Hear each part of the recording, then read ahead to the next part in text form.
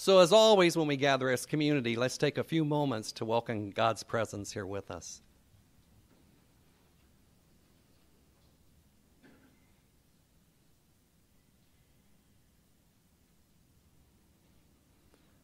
Lord God, our Creator, we give you thanks and praise for all you are in our lives, the many blessings you have bestowed upon us, the many ways in which you show your love for us. We thank you for the many gifts you've given to the missionaries of the Precious Blood over these last 200 years, and for the millions of people that they have touched by the ministry inspired by St. Gaspar. We ask you as we gather today to celebrate our history, that it gives us strength and courage for our future, and that by our conversations here, we can imbue and inculcate more into our own lives the spirituality of the blood of Christ and reach out always to people on the fringes of our society. Lead and guide us this day. May our celebration give praise and glory to you. We ask this through Christ our Lord. Amen. And so without further ado, I'd like to introduce our speaker.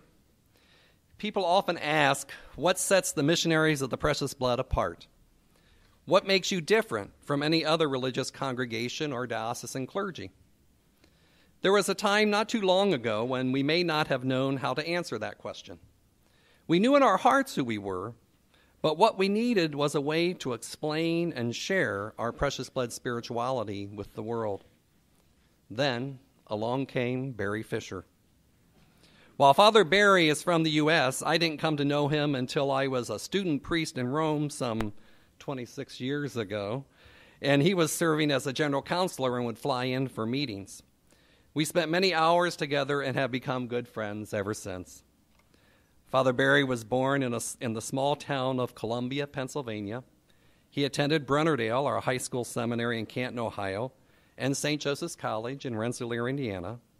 His first foreign trip was to Peru in 1969 after he graduated from St. Joe's. He studied Spanish for several months in Lima while living with a Peruvian family. He then pursued theological studies at Pontifical Catholic University in Santiago, Chile, and was ordained there in 1973. Father Barry's call to serve in Chile was very clear, and he ministered there for some 20 years in parishes and at our school in Santiago. He was essential in forming and educating our C.PP.S. candidates there. In 1989, our missionaries in Chile sent Father Barry to Guatemala, where he was the director of our seminary there. That same year, he was elected to the General Council of the Missionaries of the Precious Blood. He accepted on the condition that he could serve on the council but continue to live in Guatemala, where he was named director of the mission in 1991. He wasn't to stay in Guatemala forever, because in 1995, he was elected to his first 2 6-year terms as Moderator General of the congregation. As Moderator General, Father Barry was charged with the responsibility of animating our missionaries around the world, inspiring us, urging us to work together, and articulating our mission and our spirituality. During his time as Moderator General, he visited each of the 500 missionaries in their own ministry around the globe. Today, Father Barry is the director of the International Center for Precious Blood Spirituality in Salzburg, Austria, and he is still visiting our missionaries, as well as our lay associates and many others, as he travels worldwide preaching retreats and conducting workshops on Precious Blood spirituality. We are fortunate that he said yes to our invitation to us today. Who better to talk about the C.P.S. Missionary Spirit than someone who has lived it with every breath of his being for more than 40 years. Please join me in welcoming Father Barry Fischer.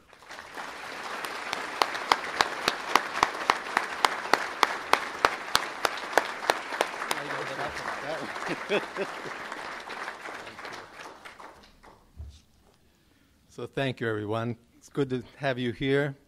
Such a wonderful turnout to celebrate a very, very special day for all of us, our 200th birthday as a congregation.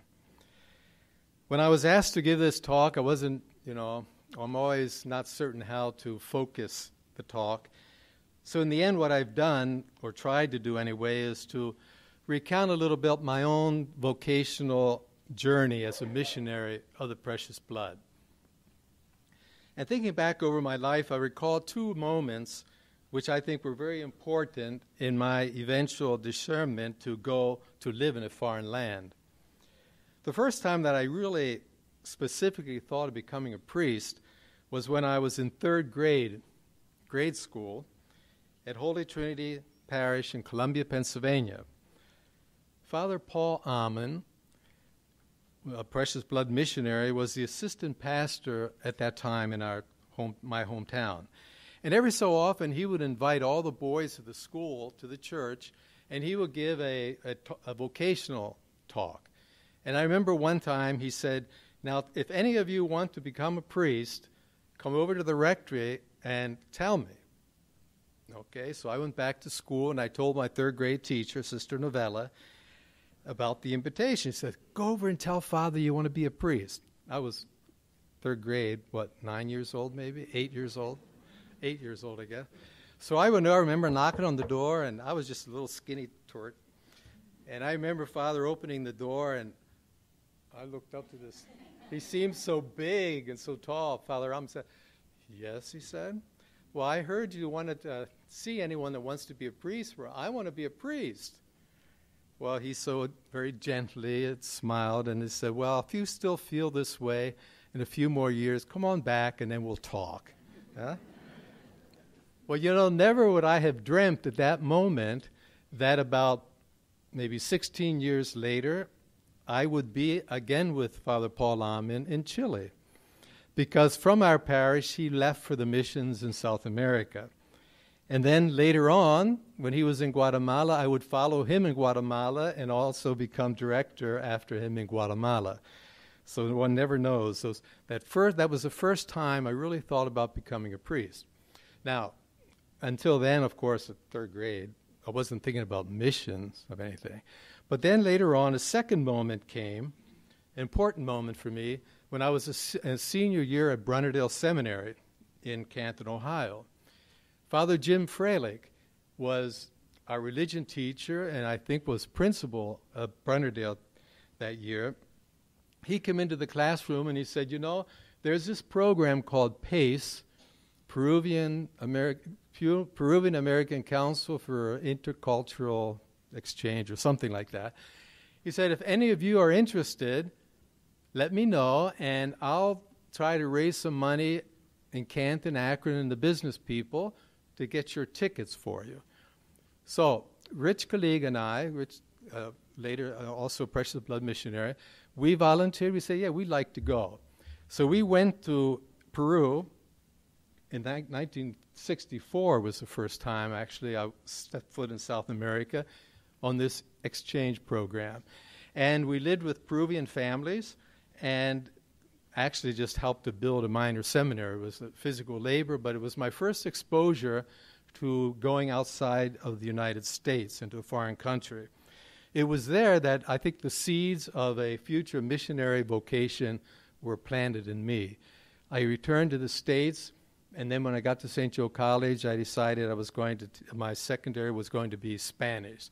So under the expert guidance of Father Ray Cerati, I studied Spanish for 4 years, thinking that someday I'd be able to maybe to go down to South America for missionary work.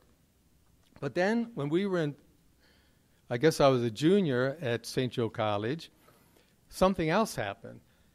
The same Father Paul Amen, who was somewhat of a visionary, he, with Father John Byrne, who was our provincial, Father Dave's uncle, he was our provincial at that time, and between the two of them, they started this program that students could go down to South America to study if they hoped to do mission work there.